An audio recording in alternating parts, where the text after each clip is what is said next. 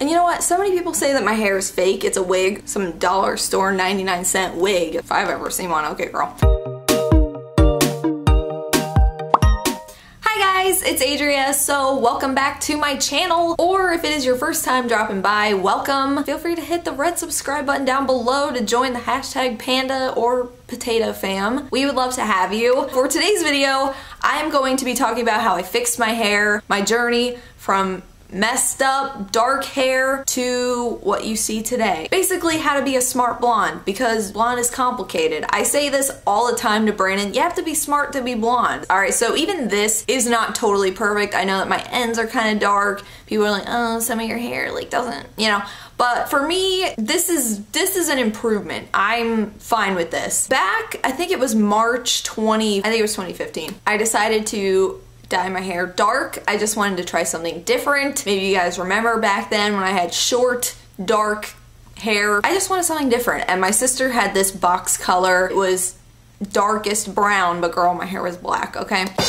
After like a month, I was like, I miss being blonde. I've always been blonde. I was born blonde. I was like, because when I was little, my hair was naturally like this. But any natural blondes out there will tell you when you start to get older, sometimes your hair gets darker. I bleached my hair in 3rd grade. I bleached it again in high school. I never kept up with it. My mom would just bleach my hair. That would be it. There would be no toner involved. There would be no purple shampoo. Nothing. I don't know why. Maybe it just didn't look as bad. It didn't turn as super yellow. In a week, it kind of just faded. I don't know. That was that. It got to the point after having my dark hair for, I think I had it for almost a year, if not a year. I don't really remember the exact timeline, but I had it for a while and I started to be like, okay, I want to go back to blonde. I miss being blonde. For my birthday, Brandon took me to a hair salon to try to get like highlights, double dimension highlights, I think they're called. I even had a picture of what I wanted because I had my hair highlighted before. I kind of wanted it to look similar. Kind of told her I just want to lighten my hair up a lot. It's really kind of brown. Up here was all like my natural kind of strawberry blonde hair, and then down here was like this faded brown. So I thought maybe some highlights would really kind of lighten it up, make it look better. Then I could just grow my blonde out and it would look good. Like 3 hours and $200 later, my hair didn't look any different. It looked exactly the same. And I was trying to be positive about it and be like, oh, like it looks kind of better. I mean, she made the color at least kind of even, but it wasn't what I wanted. And I was very upset because I spent my birthday in the salon. A few months later, I am just so sick of my hair. So I go on Amazon and I order a Manic Panic bleach kit. I didn't look at like the volume, the lift, like nothing, none of the numbers on it mattered. I'm like, I'm ordering bleach, I don't care. It turned pink, yellow, orange. It was a mess. I didn't know what to do. I still went about my life, you know, I didn't put my life on hold just because I messed up my hair. I did some videos where my hair was yellow and people were like, oh my gosh, tone your hair, it looks so bad. Like, I knew it looked bad. I just didn't know how to fix it yet. My mom's hair girl was like messaging me and I was sending her pictures of it. It was this whole process of her, you know, recommending things to me. What I used to go from that yellowy mess to the color I have now is I use the Wella Color Charm toner. This is in T27. People ask me a lot what kind of toner I use for my hair. And then this is the Cream Developer in 20 volume. And I also use a little, is this a teaspoon? Yeah, and I also use this little teaspoon to measure them. So for every one of this, you do 2 of this. Yeah, it's all science. Like I said earlier, you have to be smart to be blonde, especially to do it all yourself, because it's hard. It's like it's a whole thing. So if you think blondes are dumb, ask her if she does her own hair. If she does her own hair, she's smart. She goes to the salon, she might be dumb. I'm just kidding. That started to fix my hair, but it was still very much patchy, very just, I mean, even the ends of my hair, I think this is like what's left of that patchiness. I can still kind of see it, but I feel like it's slowly but surely going away. People say my hair still looks bad. I don't care. I'm like, girl, I don't feel ashamed to go out in public. I'm not embarrassed. I don't wear bandanas to cover my hair anymore. I feel good. So then when I would have to touch up my roots, I would still get the Manic Panic. I think I did that maybe 2 more times after I did my hair. And then I went to a Sally Beauty Supply to get a Manic Panic. They didn't have it in the right volume that I wanted. So I asked the girl, I was like, oh, do you have any of this Manic Panic? She's like, oh girl, you don't want that bleach. I'm like, what? And she recommended to me instead this Blonde Brilliance Bleach. This is the developer it comes with, but I threw out the bleach packet because it was just a piece of paper, but look for this, okay? If you're a blonde, if you do your own roots, if you bleach your hair, this bleach is amazing. Hashtag not spons, nothing in this is spons. This is just like, this is what I do to my freaking hair. This is so easy on the hair. It doesn't fry it. I mean, we used this on Brandon's hair and even he was like, my hair feels softer now than it did before it was bleached, which is kind of weird, but this stuff is great on the hair. I mean, this woman, she was probably like my mom's age. She had this bright fuchsia hair and it looked like silk. It looked not real. She's like, this is the only bleach I use. I don't use any other. I would never use Manic Panic ever. It's horrible on your hair.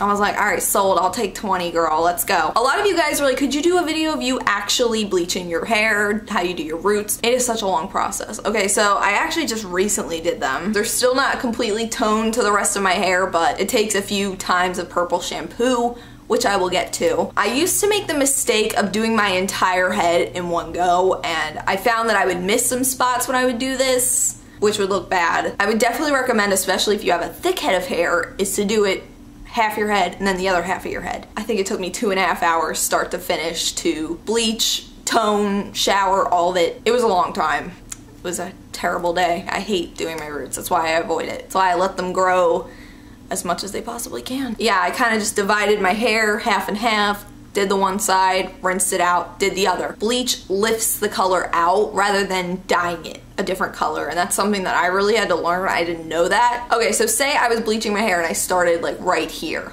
okay? And I did my entire head and it took like almost an hour. Right here will be so white and then the rest of my hair won't be that. So, not to mention it's not healthy to leave the bleach on for super long, which I feel like I used to do, just because I couldn't get my whole head done quick enough, which was overwhelming. It was, ugh. So also people ask me about Upkeep. What do I use in my hair to keep it healthy, to keep it blonde? I use the Shimmering Lights purple shampoo. This one's very much squeezed.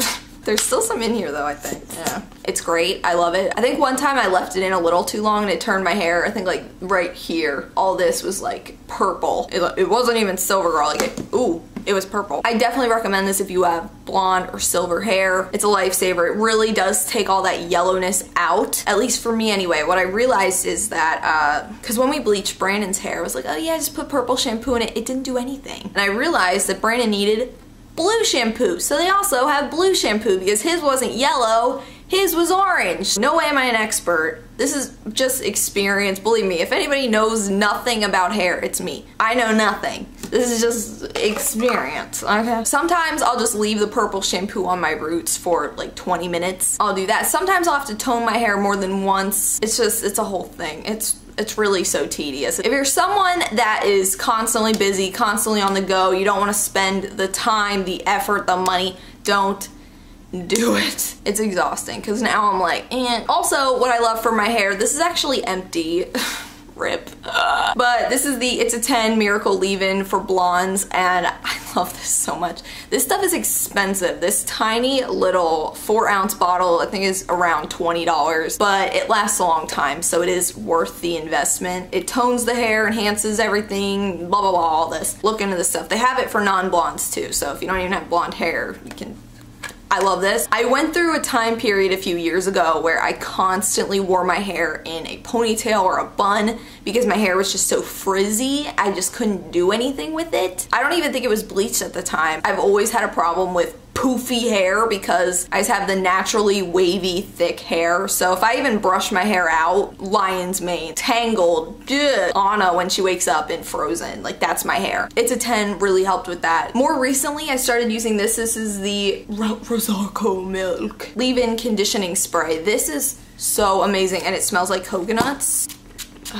Use it as perfume, girl. It makes your hair so soft. So silky. Smells like coconuts. It's just, this is amazing. I think my mom got this in a FabFitFun box, but she sent it to me. Or maybe she thought I would like this better. I also use Pantene shampoo. I was using Aussie for a little bit. Aussie? Aussie. The Aussie was like super harsh on my hair, just didn't like it, but I use Pantene as well as my purple shampoo. I mentioned this in my bangs video. This is the Boogie's Casual Hair Clay, and that's what I use for my bangs. Better than hairspray, better than hair gel, it doesn't make your hair all gross, so I love this. I love it a lot. So that's pretty much everything that I use to bleach my hair, tone it, keep up with it, keep it healthy. I know my hair isn't super healthy, but believe me, it's been worse. It's definitely been worse. I don't use heat on it every day. I don't blow it dry every day. So a lot of people ask me how many times a week I wash it. I normally wash it no more than 3 times a week. So it's normally like two times, 3 at max if I'm like, you know, if I'm sweating a lot.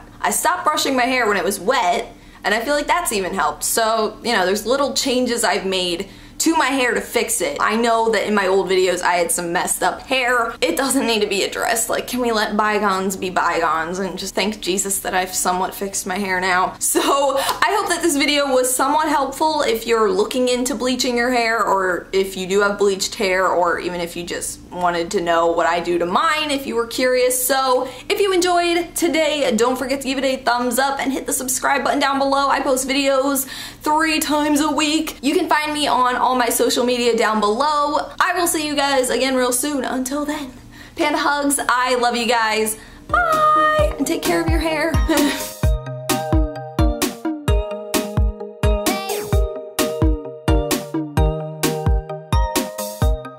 I'm ready for my Playboy issue.